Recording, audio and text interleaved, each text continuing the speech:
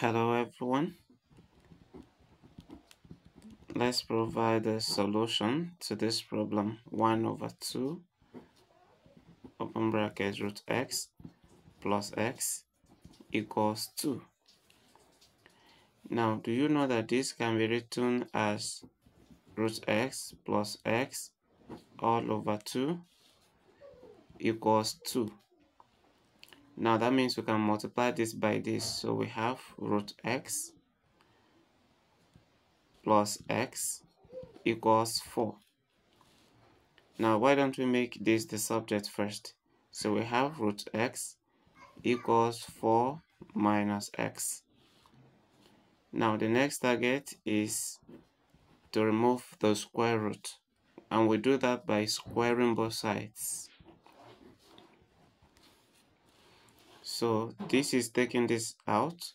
We have x, and then we have this in two places, 4 minus x times 4 minus x. Now our x is 4 times 4 is 16, 4 times minus x is minus 4x, minus x times 4 is minus 4x, minus x times minus x is plus x squared. Okay, now x is equal to 16 minus 8x plus x squared. Now let's rearrange. I want to write this first. So I'll have x squared. This is minus 8x. This becomes negative x. And this is plus 16. Everything is equal to 0. Okay, let me go over that again. This is x squared minus 8x. This becomes minus x. And this is plus 16. So our x squared minus 9x plus 16 is equal to 0. This is now a quadratic equation. And we have our general formula as minus b plus or minus b squared minus 4ac all over 2 times a. Now, what is our ABC? Our a is 1, the coefficient of x squared. Then our b is minus 9, and c is 16. So let's put this into the formula. X will now be, in place of minus b, we'll write minus 9 plus or minus. We have minus 9 in bracket squared. Then minus 4 times a is 1. And then our c is 16. We divide it by 2 times 1. And 2 times 1 is still 2. Okay. Now let's simplify what we have. X will now be minus is positive. As negative is positive. Then we have minus 9 squared will give us that will give us 81. It's positive now. Minus 4 times 1 times 16, that will give us 64.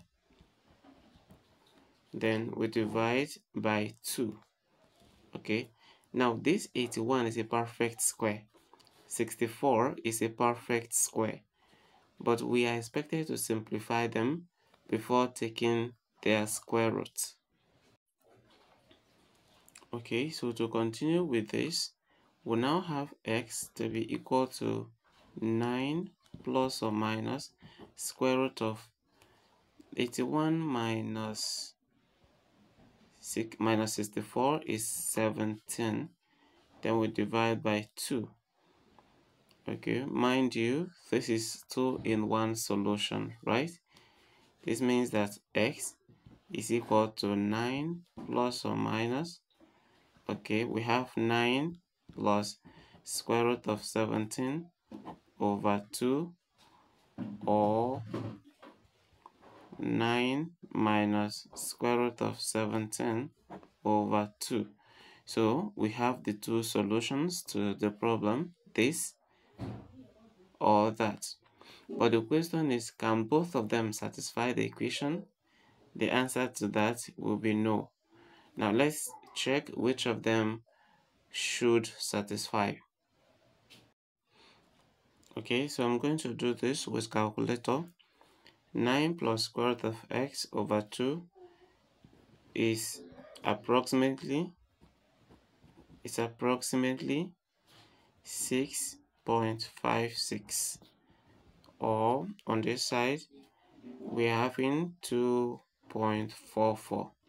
These are approximated figures. Now let's go back to the equation. The equation is 1 over 2 square root of x plus x equals 2. So let's put in this. If we put this, then we have 1 over 2 of square root of 6.56. Then we have plus 6.56. Now, will this give us 2? Because if it gives us 2, it means that this will not satisfy. Okay, so let me get square root of 6.56. Square root of 6.56. Okay, that is approximately 2.56. So we have 1 over 2 of 2.56 plus 6.56. Now, in this case, what do? Add these two figures, right? So I have 2.56 plus 6.56. Okay, that gives 9.12, right? So that means we have 1 over 2 of 9.12. Now, if you divide 9.12 by 2, you are not going to have 2.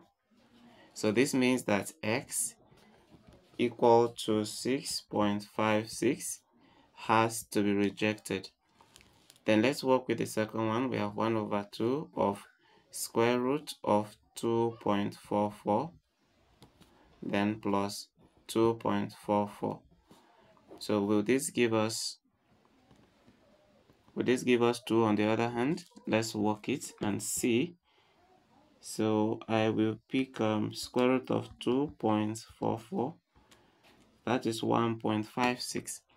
So we have 1 over 2 of 1.56 plus 2.44. Now let's add this. To add, we have 1 over 2 of 4 plus 6. That will give us 10.